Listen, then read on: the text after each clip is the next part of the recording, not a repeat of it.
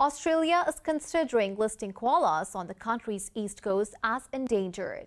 International Union for the Conservation of Nature has already listed koalas as vulnerable. More in this report.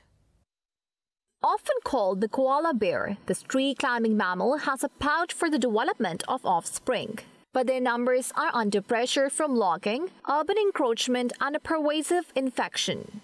Bushfires across New South Wales and Queensland states in 2019 and 2020 are estimated to have killed as many as 30% of the population.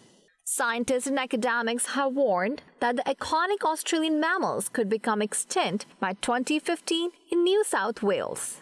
Australia's Environment Minister Susan Ley says she has asked the country's Threatened Species Scientific Committee to consider koalas on its endangered species list. Koalas need a lot of space, about 100 trees per animal, a pressing problem as Australia's woodlands continue to shrink.